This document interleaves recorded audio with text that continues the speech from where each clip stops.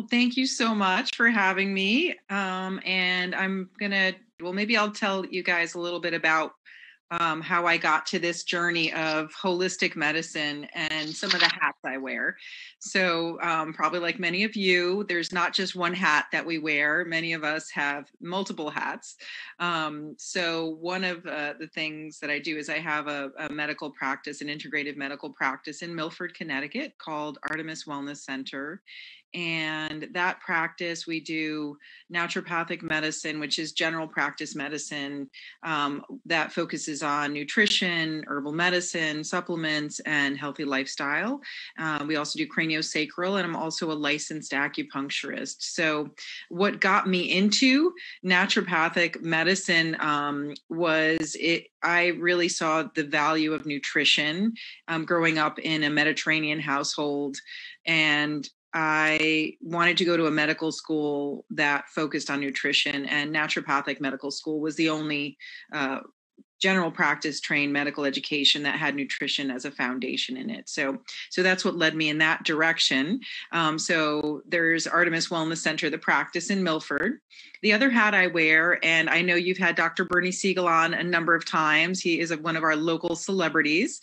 So he is my co-academic director at the Graduate Institute. It's a master's program in integrative health and healing. And it's a wonderful program for anyone looking for a master's degree in transformative healing, in a sense. So it's an education that you learn a lot about different integrative therapies, but you also learn about yourself. So we've had many graduates go on to do things like start the Tully Center at Stanford Hospital and do more integration and holistic medicine, mindfulness in the classrooms in the school system. So it's a wonderful master's degree if you do want to focus on yourself, and it's a lot less stressful, I think, than conventional education these days. So that's another hat. And there are a few other hats I wear. So I was teaching for the University of Bridgeport nutrition, and really enjoyed that class. And then the other hat, which is probably my most important hat, is mother of twins here in Woodbridge. And, one of the reasons why I'm so invested in this more holistic integrative process is I realize the value of it for myself and in my life. And the program I'm developing right now, it's a Mediterranean diet and lifestyle program. And the reason why I'm working on that is because I want to reach more people in this time and help them to find simple solutions on how to eat, how to live, what kind of herbs and teas, and simple ways to bring wellness into the kitchen. And there are many ways, even as busy moms, I'm a single mom, so busy people can bring simple tools in to live a more sustainable, healthy way of life. And sometimes it takes just being very mindful of the little things, of making that cup of tea. And I have worked with, done some talks with Kara Sunland at WFSB, on some of these mindful living practices as well. So looking forward to telling you guys today about chronic systemic inflammation, which I wrote the book, and I think I have it back there, The Anti-Inflammation Diet for Dummies, a while back when I was pregnant with the twins with Molly Rossiter. And that was an eye-opening experience too, because it turns out the cause of disease is not high cholesterol. It's actually inflammation is that mediator between us and chronic disease. And I'm going to talk about that at length today. And there's a difference between the acute inflammation and chronic systemic inflammation. And we're really seeing that is a very important key to general health and wellness. And there are many things that we can do to mediate that. So we'll dive into that today. We're talking today about decreasing systemic inflammation. So many of you have heard of inflammation and maybe acute inflammation, but what is this chronic systemic inflammation? And it's important to understand it because it really is one of the most important mediators of chronic disease, and there's a lot we can do about it. But I want to thank the Senior Center here in Woodbridge. I want to thank Jeanette. I want to thank Christy and Hua for helping to put this together. And I'm sure there's many more cooks to make the wonderful broth that is this fantastic Woodbridge Senior Center that is local to me, and really appreciate this opportunity. So systemic chronic inflammation, and what I'm gonna put on lecture slides later is SCI. So think of sci-fi. If anyone's into science fiction, that's a little acronym, but that stands for systemic chronic inflammation.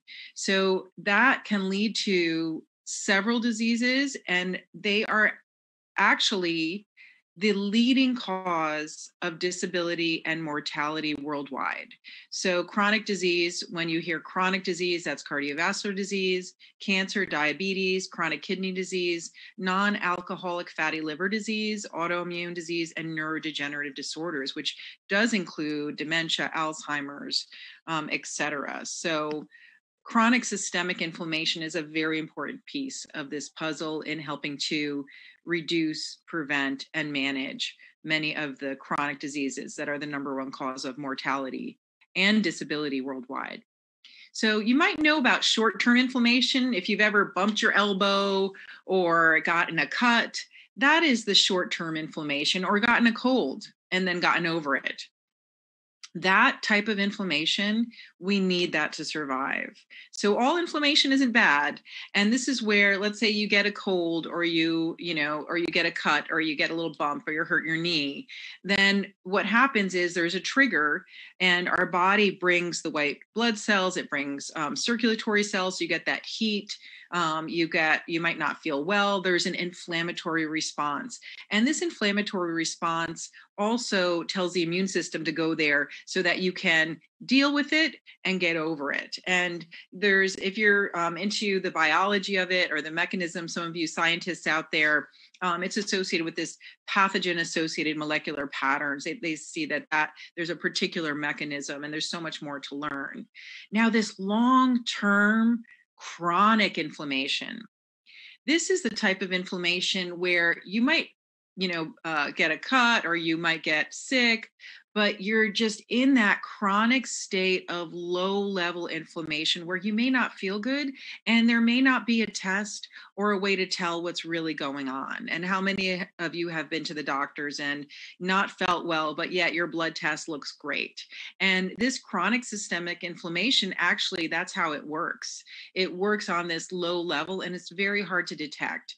And one thing as a naturopathic physician that I do is I like to look below the surface of disease and look at the root cause and look at the normals and where things are. So, and in Chinese medicine, traditional Chinese medicine, we do that through pulse and tongue diagnosis, so we can come up with solutions to shift some of these chronic inflammatory patterns.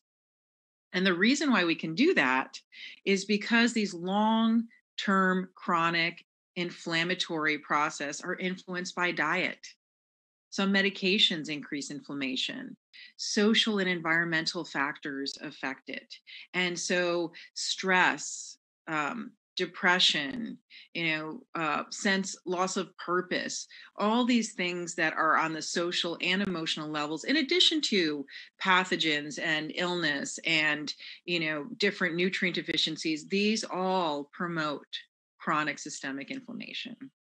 Now, these are associated more on a mechanistic level with these DAMPs, damage-associated molecular patterns. This is the cytokine dysregulation, oxidative stress. So many of you have heard of that cytokine storm. This is related to some of that cytokine, this post-inflammatory issues, is chronic systemic inflammation. So what are some of the biobehavioral things that you might notice when there is some type of inflammation? And with this pattern, so all of you know what it feels like when you're sick. You might feel a little sad. That anhedonia is another word for just not feeling motivated. You might be tired. There's reduced libido. You might not be hungry. Altered sleep, social behavior, maybe feel a little withdrawn, feeling on an emotional level that you want to kind of curl up in a ball and go away. So we all know when we're feeling sick, we do not want to go out and party. We want to stay in. And this is what part of that is a evolutionary way of taking care of ourselves. There's also increased blood pressure, insulin resistance, the cholesterol molecules get affected. And these are important for survival. But long term, you can see how these behaviors may not be optimal for health and wellness. So one thing we want to look at too, when we talk about chronic systemic inflammation, we want to look at the social, psychological, environmental, and biological factors that can help with, getting that acute injury and then getting well. Because if we don't address it in a proper way, then it can turn into that chronic systemic inflammation. So, what chronic diseases are caused by inflammation? And do you see the word cause there? It's a very important word. These are the causes. Heart and cardiovascular disease. High cholesterol does not cause heart disease. It's actually caused by inflammation. High cholesterol is a risk factor. High blood pressure is a risk factor. The true cause, the mechanism, is actually inflammation. Diabetes and blood sugar dysregulation, cancer, chronic kidney disease, non-alcoholic fatty liver disease, autoimmune disease, neurodegenerative disease, and cognitive decline, chronic pain, and the list goes on and on, So another thing you might be surprised to know, how many of you have heard of the theory that it's all, depression, anxiety, it's all in your head. It's genetically mediated. Oh, my family was depressed, so that's, I have the gene. It's my neurotransmitters are imbalanced. Well, that's not entirely true anymore. And we know now there's research on neuroinflammation and depression. So looking at how neuroplasticity, neuro is brain plasticity, is very important. And those are mediated by inflammation. There it goes again. So there's specific mechanisms by which that's true. And you can see I have a very fancy slide here on how monoamine metabolism, neurocircuitry, glutamate metabolism, this is all on a biomechanical level, how inflammation affects depression and anxiety. So we definitely, by addressing inflammation through diet, through lifestyle, we can actually affect our risk of depression and anxiety and help to reverse it. So chronic inflammation, what's happening on a biomedical level? We know that it disrupts the immune response. It increases risk of disease. Those are the slides I just went over. It also decreases the immune response to vaccines. So there's research showing if you're getting a vaccine and you want that vaccine to work well, inflammation is not going to help. And so by going on an inflammatory diet, by also taking probiotics, there are ways that we can boost our immune system naturally. And that way, whatever medication we take at any point is actually going to work better if we have that lower inflammatory response. Another really interesting thing is I see a lot of patients that, they are not feeling well. They have a chronic inflammatory disease and it's not apparent where it came from. It turns out that during pregnancy and childhood, our risk of chronic disease will increase across our lifespan. So this is another reason why I really like focusing on women's health. I do a lot of work with women for fertility, polycystic ovarian syndrome, menstrual disorders, because, by affecting a healthy pregnancy, we're actually affecting the health of 3 generations. And research has really shown that even with toxin exposure, by decreasing inflammation in moms, in 1 generation of pregnancy, in childhood, we actually can affect health for the generations to come. Another thing that chronic inflammation does, and this is part of how it's mediated, how many of you have heard of the microbiome? Or take probiotics or eat fermented food? The microbiome are the organisms that live in and on us. And it turns out we're just as many human cells as we are these microbial cells that make up our GI system, they're on our skin, so they affect skin health. They also affect our neurotransmitter balance. So there are studies showing how fermented food, certain probiotics, help affect depression and anxiety. It's because this microbiome, this world of organisms like the lactobacillus and the bifido are having a role in our immune system, in our response to inflammation, and on a number of inflammatory processes that make up optimal health and wellness. So, how do we tell if we have this chronic systemic inflammation? Again, it's very difficult, but there was a study in Glasgow that 160,000 people, and they found that a combination of inflammatory markers, CRP, which stands for C reactive protein, albumin, and something called a neutrophil count. So these are basic blood tests. It's the albumin, the neutrophil count, that's part of a regular chemistry and CBC panel that your doctor would use.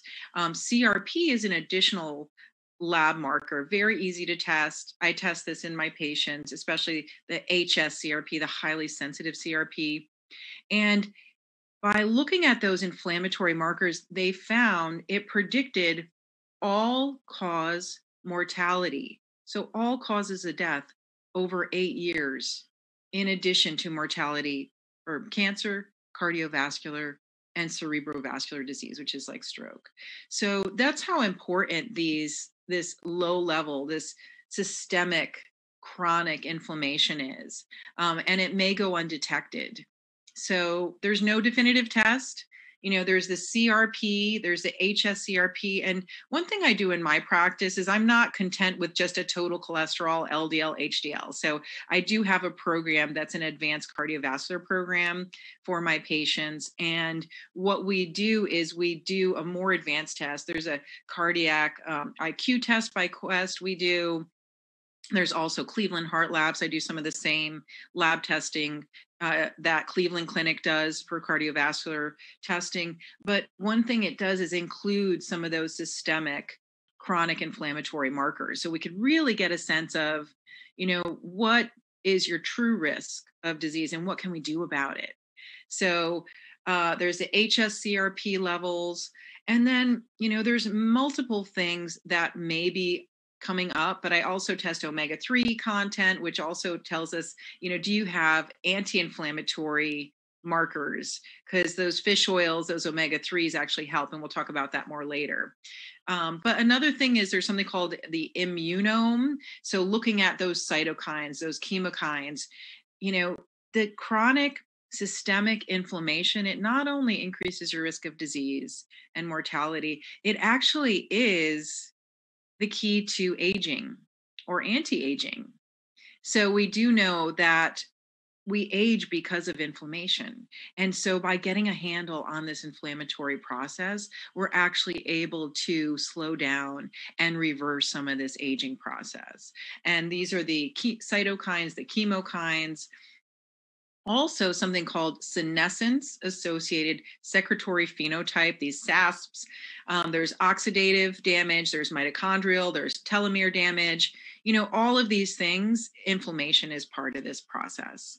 And in terms of clinical symptoms, this is one thing that we can also look at in terms of clinical symptoms. If you're not feeling well, if you're not sleeping well, we do know which factors contribute on a diet and lifestyle manner to this systemic chronic inflammation. So I would like to empower you today with some of the tools to reverse that process naturally.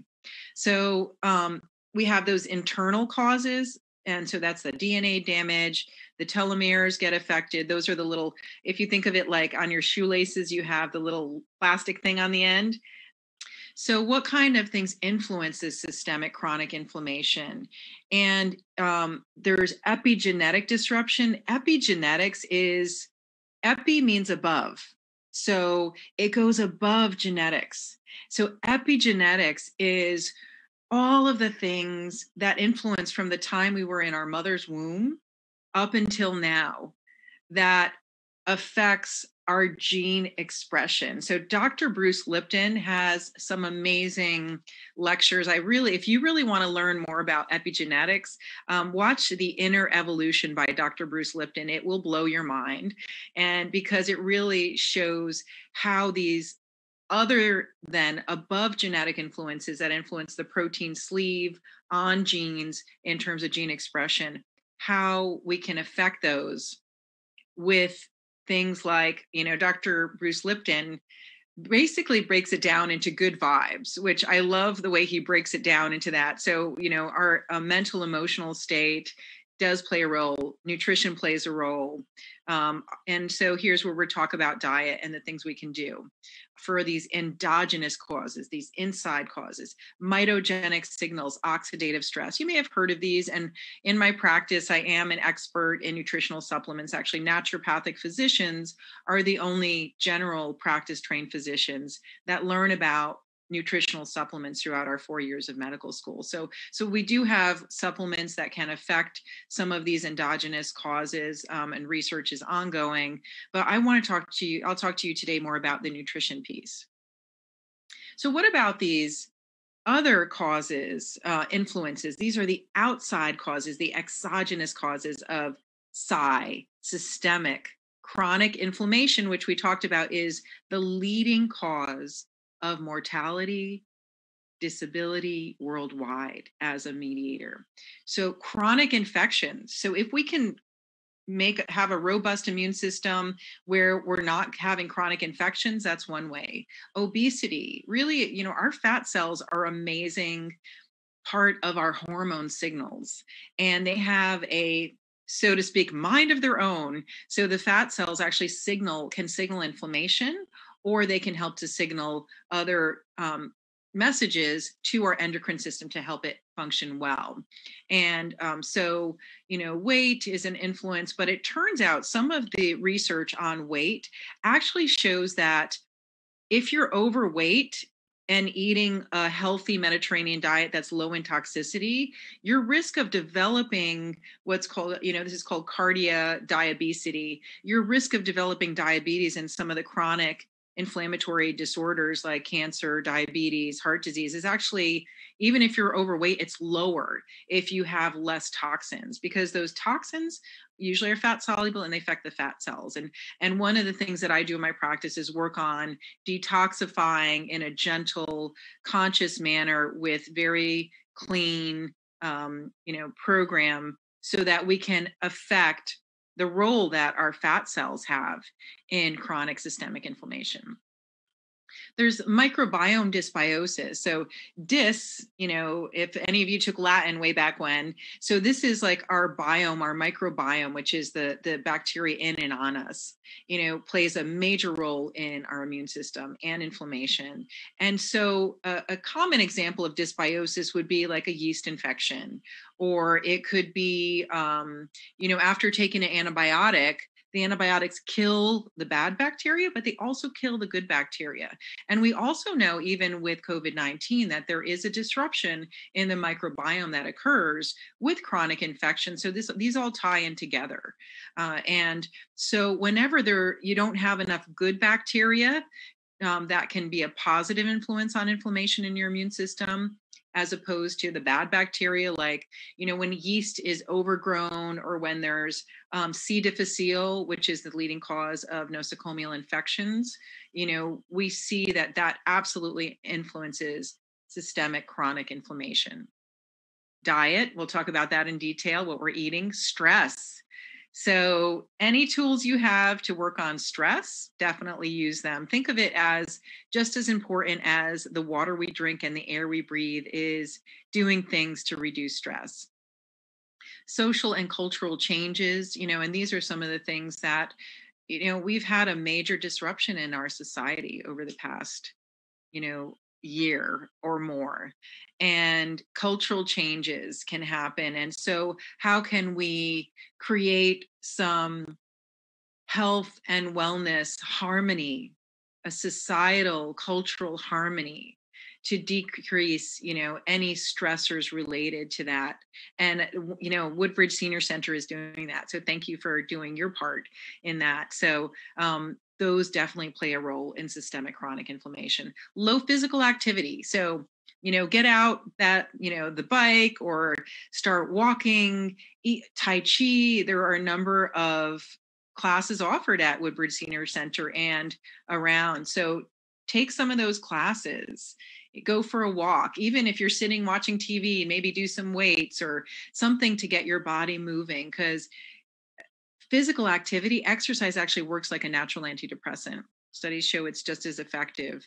And so physical activity is not only good for inflammation, but it's also good for your mind and body. Poor quality sleep. Many of my patients tell me, we work on a number of things, but sleep is one of the issues that I see is so important. Not only for it actually affects your risk of cardiovascular disease, and it also affects your ability to lose weight. And there's a number of other things. It shifts your microbiome, that microbiome dysbiosis you see here. Sleep also is a part of that. So especially with my patients, I want to work on their sleep before I would say, oh, let's take a medication for this, that, or the other. We work on what's called a therapeutic order. We start with the ground. We start with the ground up. Start with a good nutrition, lifestyle, sleep, physical activity. That goes a long way, a long, long way. And some very simple things for sleep we can talk about, but, meditation, chamomile tea, there are some very simple things. And then I do also personalized nutritional supplements for sleep for my patients. Some medications actually increase systemic chronic inflammation as well. So you want to really be careful, talk to your doctor about, are you on a medication that is creating some low level inflammation? And if there's a way to get off of it safely, then that would be a conversation that you can have with a naturopathic physician or an integrative practitioner, since we do both. And then love to collaborate with your, medical doctor. If we can create a little more collaboration, I think we're going to really see a shift in this systemic chronic inflammation. Environmental and industrial toxins. So when I first moved to Woodbridge, which is over 5 years ago, I insisted, because I had the kids were little, that we test our water and do it like it's more expensive, more detailed. And it turns out the water was high in cadmium and uranium. So people had been living here for years before. And so that's the type of thing where, our toxins, environmental toxins, may be right in our backyard. And so we need clean water. Food is another place where environmental toxins seep in. So this is why I'll talk about diet later, but getting good quality food, whether it's organic or biodynamic, you really want to get good quality food to minimize the toxins you're getting in through your diet, through your water, through the air. There's ways that we can do that. And some of them, there's studies, unfortunately, that have been shown. I have some patients that are suffering still from the Chernobyl incident, that whose immune system has been affected by environmental disasters. So let's hope we don't have any more of those, but there are things we can do to maximize our ability to fight inflammation with our fork and with our minds and with our spirit. So this here is a study that I really loved, because we talked about that microbiota, that gut bacteria. It's a really important part of healthy aging and decreasing inflammation. And those two go hand in hand. So healthy aging, decreasing inflammation, we're talking about the same thing.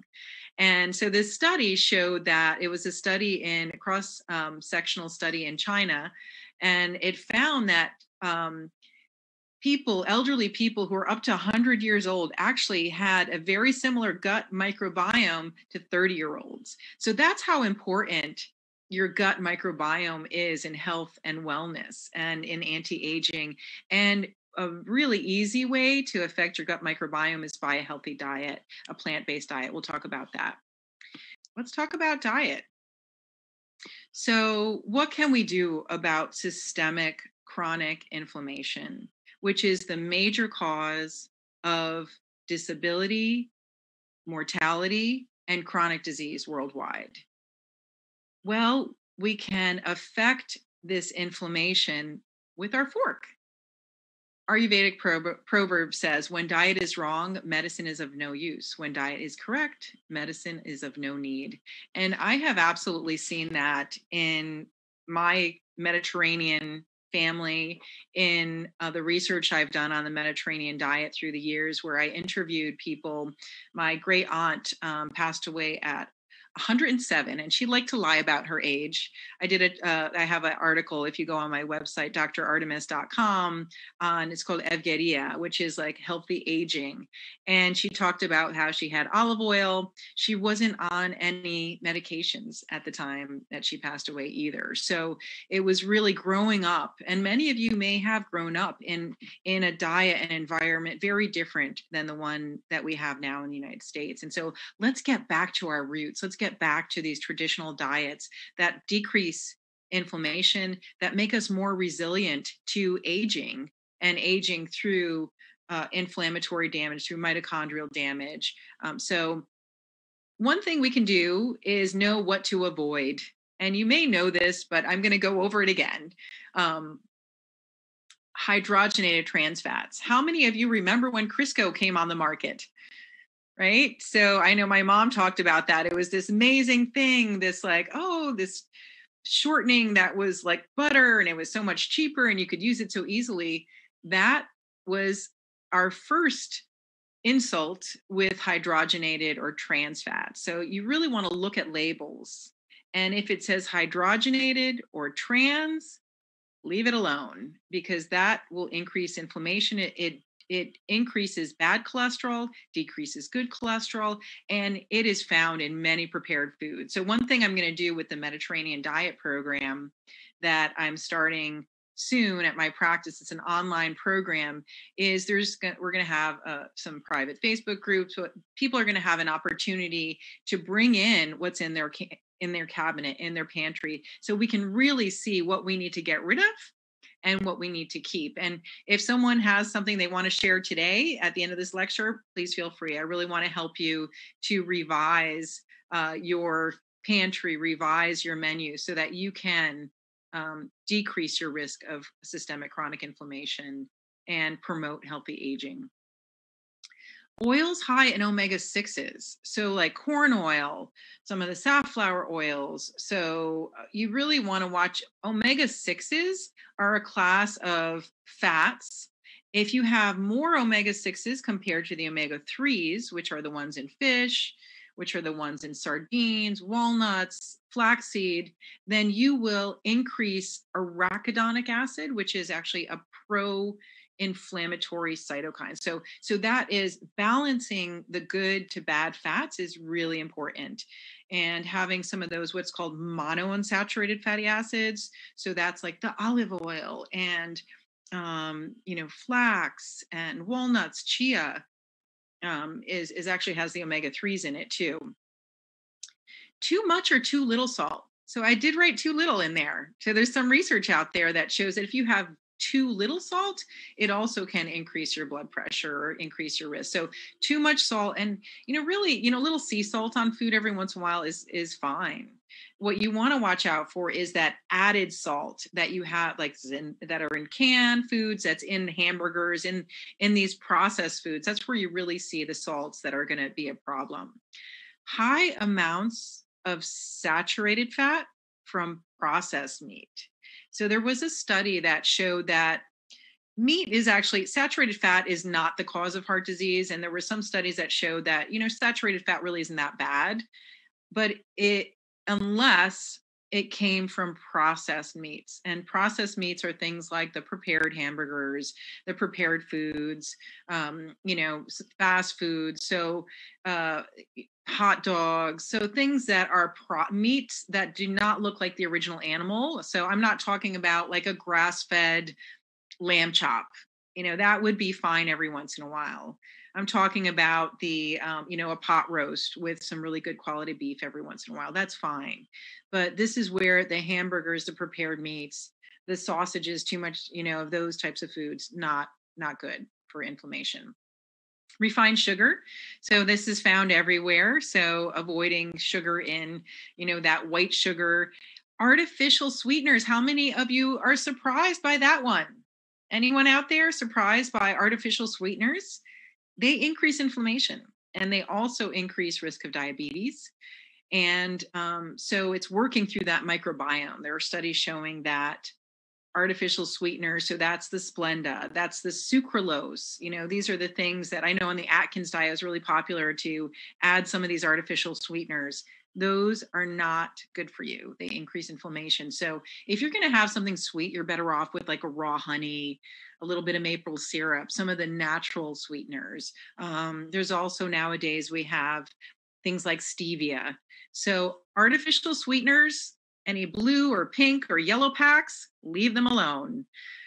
Non-organic dairy products. The reason why this is on the list is because we talked about how the fat cells, being overweight increases our risk of getting sick, of chronic disease, of heart disease, of diabetes, of inflammation.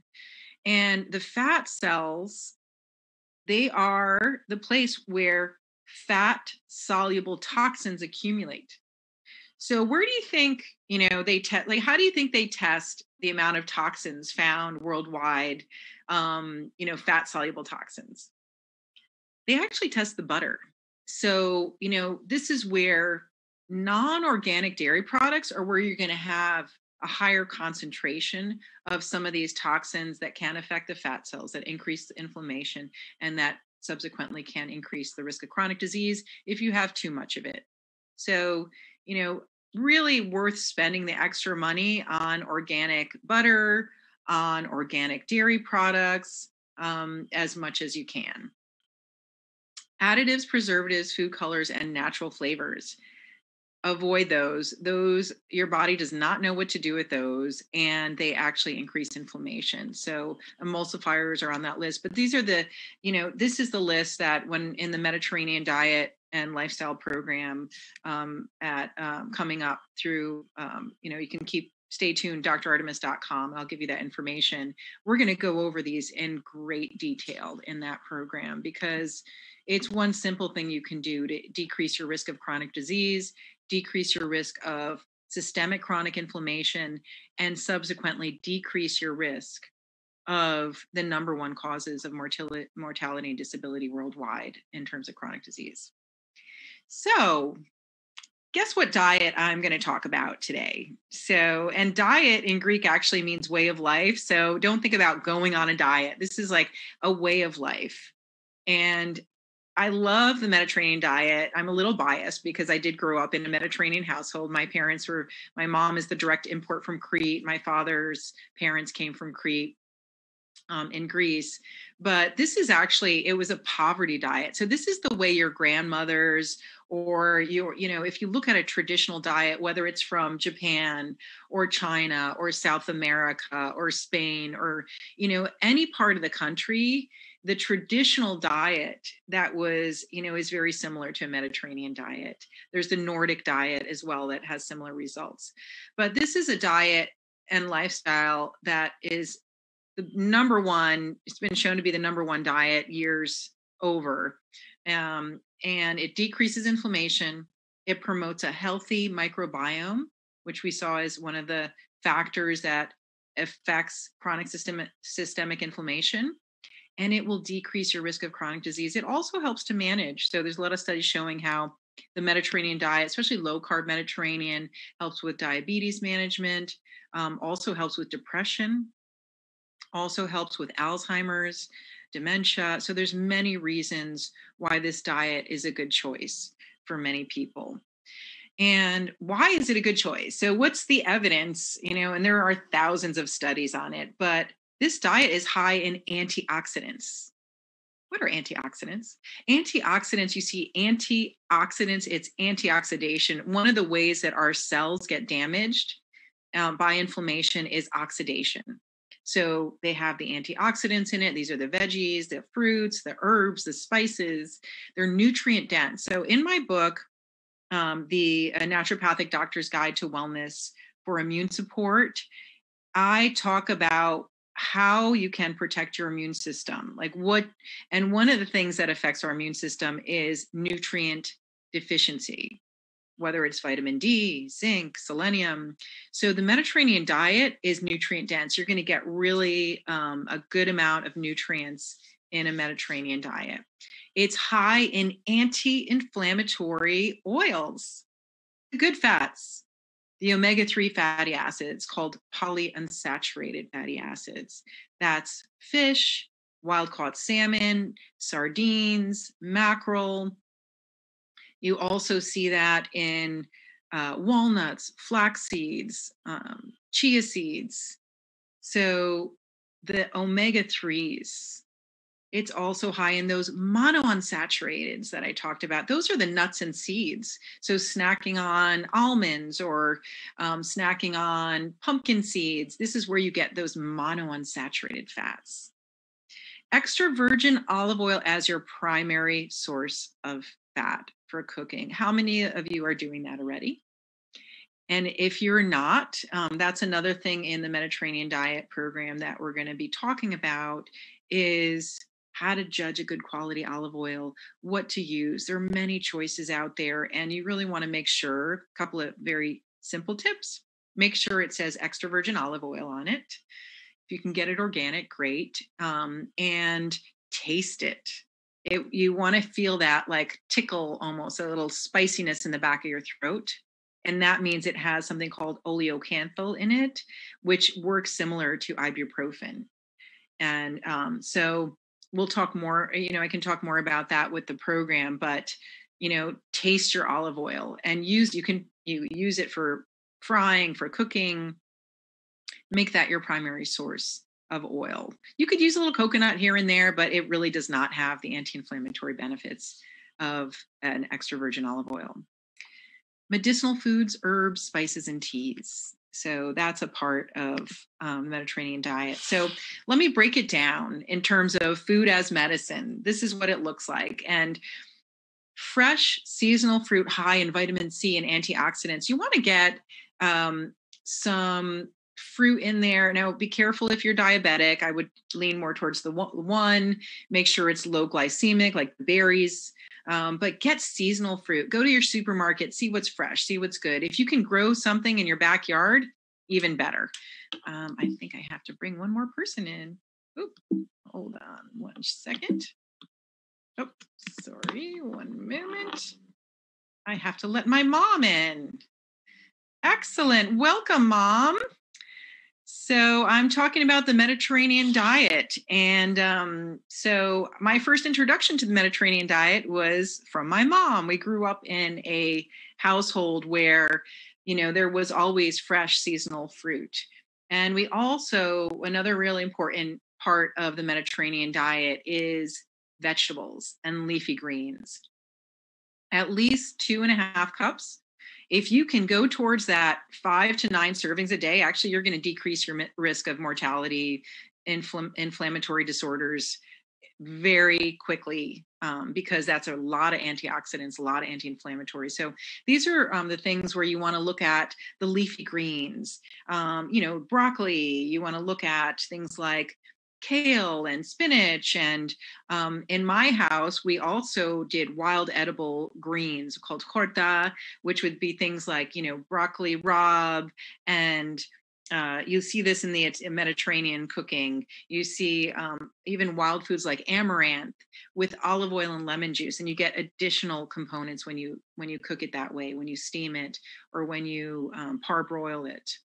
Whole grains and gluten-free grains. So I put gluten-free grains here because we are currently in a time in society where we have so much inflammation coming at us from so many levels, whether it's mental, emotional, whether it's environmental toxins, whether it's through, many things that we're exposed to, that a lot of people can't tolerate gluten as well as they used to. So if you have celiac or you have a little sensitivity, you can certainly do Mediterranean diet gluten-free. But if you don't, you feel free to include those whole grain bread, especially sourdough. Fermented grains are really good. So whole grains, grains high in minerals, fiber, zinc, plant protein. So The Mediterranean diet is a plant-based diet. And even though it's an omnivorous diet, which means that you can have a little grass-fed meat, you can have some wild-caught fish on it, you really want to focus on the beans, the nuts, the seeds.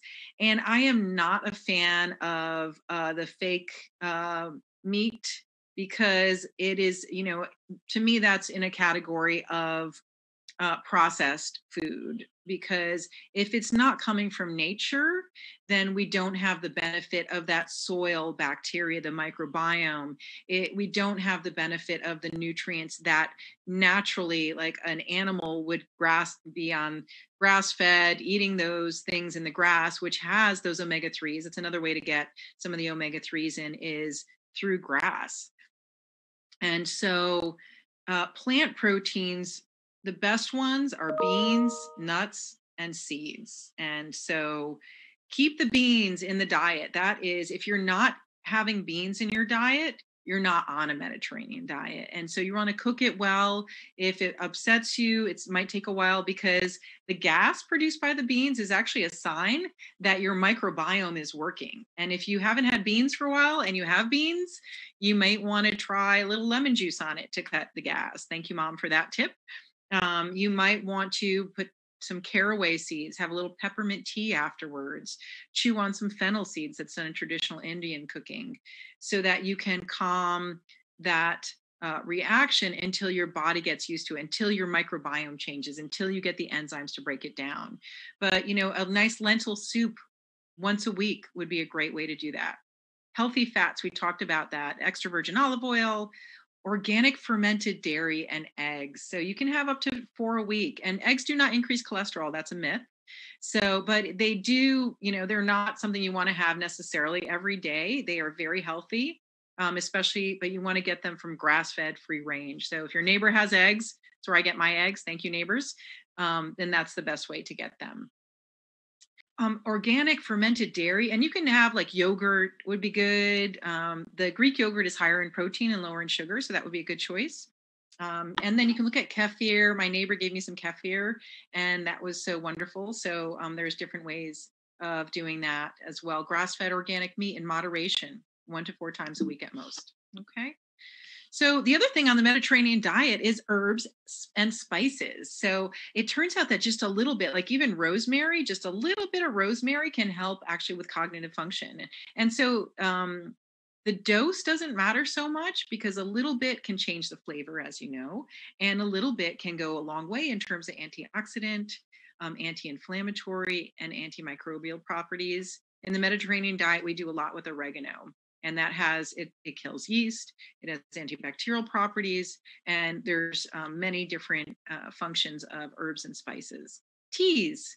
So very simple thing you can do is something like green tea is actually not a traditional Mediterranean diet, but green tea is very high in antioxidants. And it turns out the component called ECGC found in green tea even works on that ACE2 receptor site for COVID.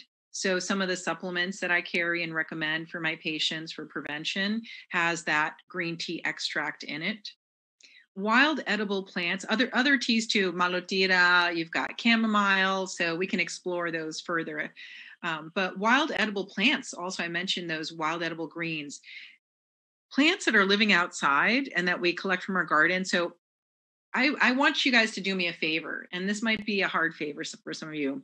Please don't spray your garden. And if you don't spray your garden, if you don't put the pesticides, if you don't put the insecticides on it, you're going to get some free food and you're going to get some health food. And so if you have sprayed it in the past, wait a year at least. But dandelion greens, if you can get them from a place without toxins, they're very high in minerals. They have antioxidants in them. The whole plant has been shown to reduce blood sugar, and they are delicious. So you can buy them at the store, but if you want them for free, just don't spray your garden, and then know how to identify them. I have on my Instagram at Dr. Artemis Morris a lot of posts on how to forage in the wild, which is a lot of fun and good exercise. So dandelion greens are an example of that with olive oil and lemon juice. So, if you are wondering about the mechanism and the science behind this as well, there is a lot of science behind what I'm telling you. And that's probably one of the reasons Mediterranean diet has been number one in terms of, what cardiologists recommend. And also, many doctors recommend worldwide and has actually influenced the Mediterranean diet, has influenced the food pyramids across the globe. So it has a lot of antioxidants, trace elements, minerals, vitamins. It improves the balance of the immune system, and it downregulates something called cell adhesion molecules. And so this is how it's working to prevent heart disease, which the first studies by Dr. Enzel Keys really showed, Mediterranean diet was the best diet to prevent heart disease, even in people who have had a heart attack. That was a Lionheart study, 60% reduction in having another heart attack or dying from one by going on Mediterranean diet. But a lot of studies out there. So you can see here, it's those polyphenols, like in the extra virgin olive oil, the lycopenes, this is the tomatoes, and many fruits and veggies have these, the trace elements and minerals, the vitamins, a lot of vitamins in good food, in fresh food and seasonal food, and those omega-3 fatty acids. So if you're wondering, if you have if you didn't like biology or chemistry, I'm just going to make this really easy. What that basically means, that, one of those points on that study is that when you're taking in when you're eating on a Mediterranean diet, these monocytes, so these are the white blood cells, these are the immune cells, they can't stick to the blood vessel walls as easily. And so, there's a number, and that's when the plaque and the inflammation, again, the cause of heart disease is not high cholesterol, it is inflammation. And this is how it's working. So that inflammation causes the thickening and the transformation of that arterial lumen, is like those blood cells, to get plaque, and that could lead to heart attacks, stroke. This also affects neuropsychiatric disorders. It affects neurodegenerative disorders like Alzheimer's, dementia. We know that inflammation is a big part of those as well. So this is how the Mediterranean diet has effects on on that process, and especially that extra virgin olive oil, those omega-3s. So I mentioned earlier, make extra virgin olive oil your main source of fat of cooking. And these are all the reasons why.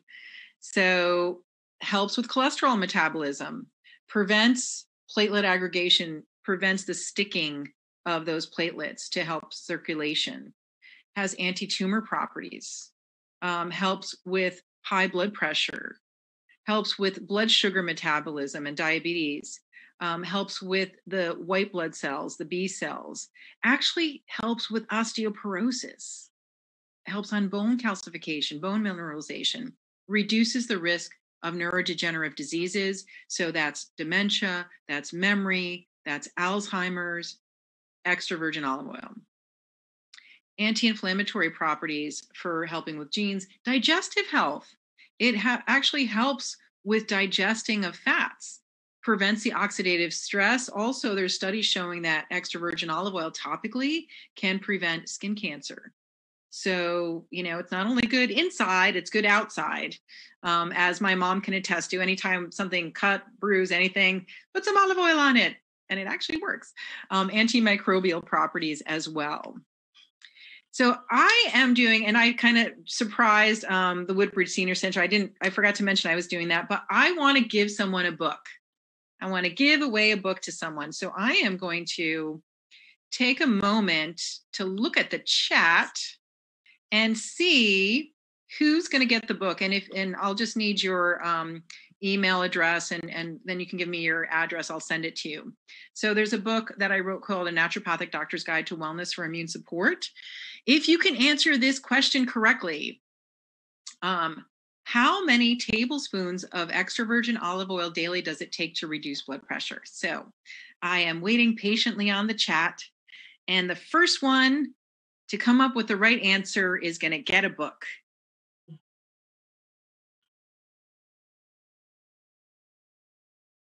Okay, any responses? I'm looking at the chat now. So I'm just going to write it in the chat too. How many tablespoons of extra virgin olive oil daily? Oh, Jeanette, you won! Jeanette, congratulations! Wow. Okay. And I would be happy to pass it on to any one of our clients who is looking to read more about this topic. So if anyone writes to me and says, I would really like, we'll make it a borrowing book. Everyone can share it. Excellent. So I will drop it off at the senior center. I love it. Fantastic. Okay, here we are. Congratulations. So yeah, just two tablespoons, 30 mils a day of extra virgin olive oil can reduce blood pressure. So average reduction, this is systolic blood pressure, SBP.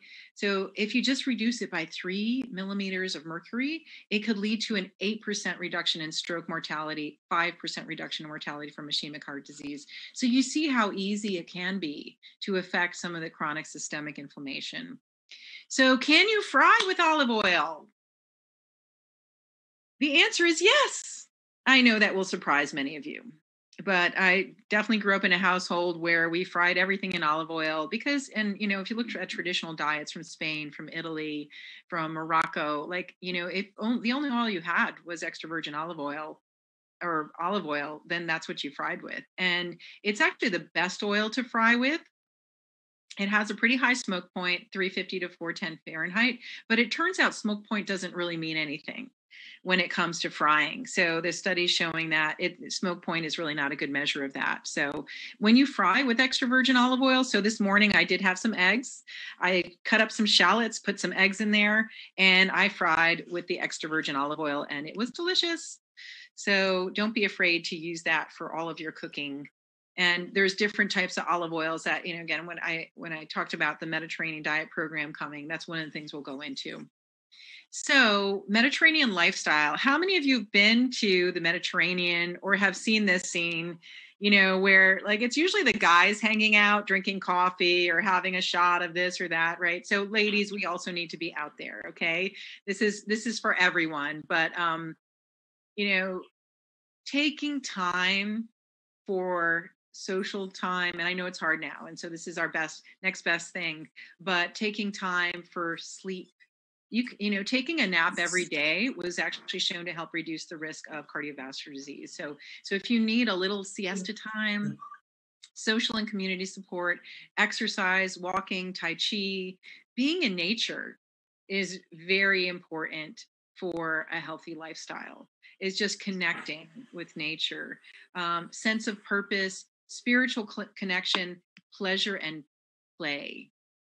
So if anti-aging and healthful aging is one of the things you're looking at, I really like this quote, wrinkles merely mark where the smiles have been. And the more you smile, the happier you are, the less inflammation you're producing. So you want to keep that in mind. And I really liked this quote, aging is just another word for living. So how do you want to live? Do you want to live in a way that decreases systemic chronic inflammation? And the truth is, if you do, you're actually living happily, more happily, and healthfully. So being happy is actually being healthy when we look at lifestyle and how that affects systemic chronic inflammation.